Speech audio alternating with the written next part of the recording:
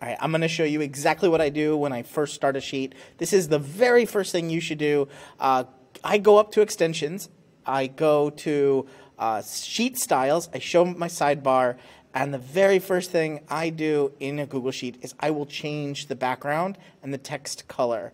I'll change it to Papyrus right now, but I do like the paper style myself.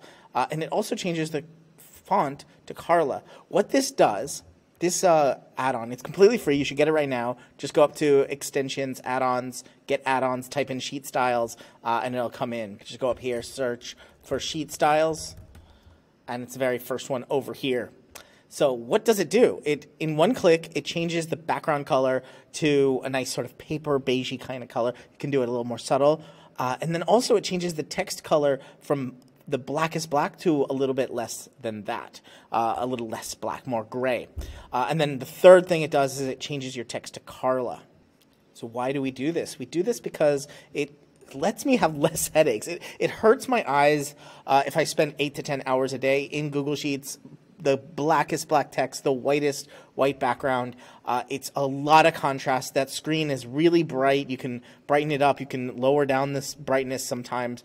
But if you want to keep your screen bright and you still don't want those headaches and that stark contrast, then what I would recommend is a less contrast, meaning a less black and a less white. You can also reverse those if you want to do more of a dark, sort of dark mode kind of thing with a light text and a dark background. But I still would not recommend the whitest white and the blackest black. I would recommend something in the middle. And this does it in one step. So you go over to sheet styles. You hit the sidebar. And you can have your choice of paper style, papyrus style. There's also data management style, which alternates rows. And then here's also dark style for those who like sort of a dark mode. So this is text, this dark mode.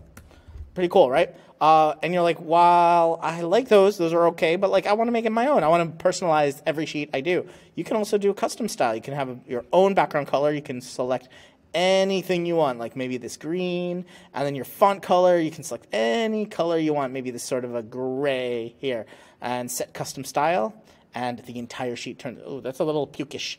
Let's knock down that green a little bit, set custom style, there we go, that looks much different.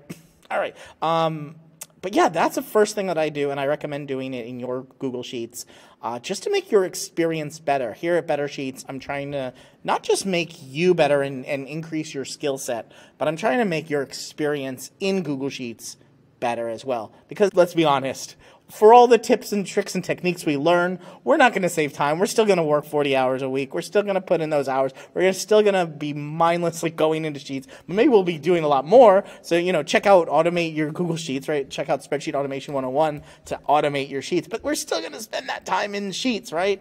There's no getting around it. So I hope your experience in Google Sheets is better because of me, because of Better Sheets. And I made this sheet styles, this add-on, completely free.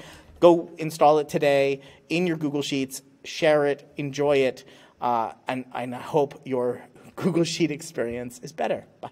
Watch the latest video from Better Sheets right here. If you haven't watched any other videos on Better Sheets, you are in for a treat. Enjoy.